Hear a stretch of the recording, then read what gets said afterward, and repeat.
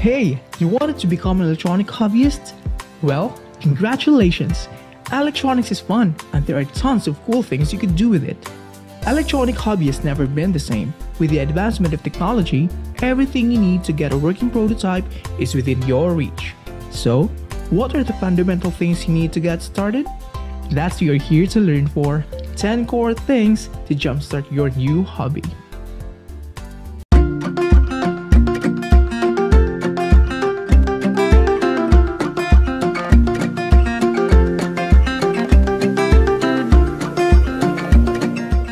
The thing that makes every project working is the power source. Knowing the two main types of power, the AC or alternating current and the DC or the direct current, will equip you with the right understanding on your supply needs depending upon any specific application. It is also important to know the two main components of power, which are the voltage and the current, and how they behave in the AC and the DC system. Circuit design is mainly focused on manipulating these two in order to attain specific output that is then used to operate devices such as LEDs, electric motors, speakers, and others. To be able to manipulate the voltage and current, electronic components are connected systematically. The two main connection is the series connection and the parallel connection. Most of the time, a combination of these two comprises a circuit block. In large and complex circuits, a combination of these circuit blocks is common. No matter how complicated and sophisticated a circuit design is, or any electrical system for that matter, the components can be broken down into three: resistor, capacitor, and inductor.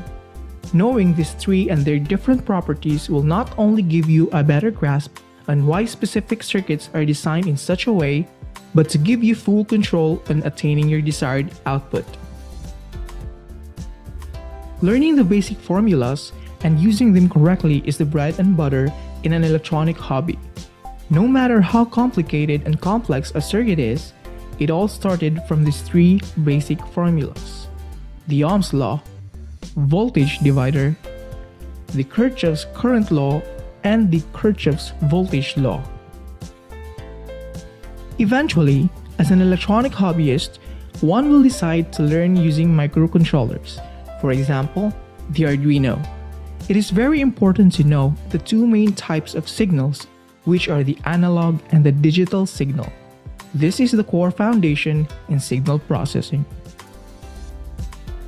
As you progress with your hobby, you will be needing to build your own PCB.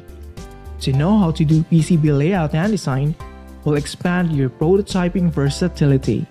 Though there are lots of plug-and-play boards that are compatible with Arduino, but surely time will come that you will have to build your own PCB board. Nowadays, soldering services is already available, but still, it is very important to have a good soldering skills. You won't become an official electronic hobbyist if you haven't get a hold of a soldering iron anyway.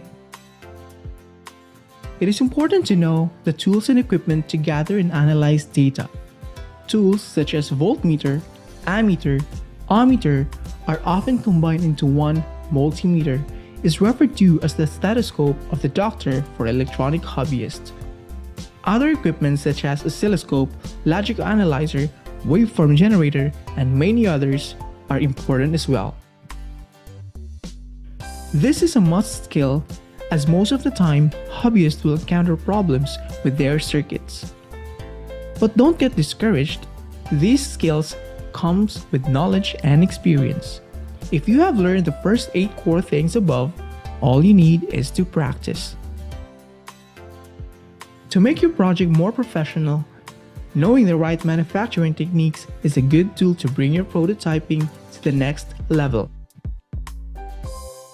There you have it, 10 core things to jumpstart your electronic hobby.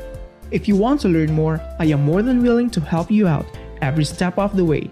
Kindly subscribe and hit the bell button and get notified with my video series discussing each of these core principles in a simple, fun, and engaging way.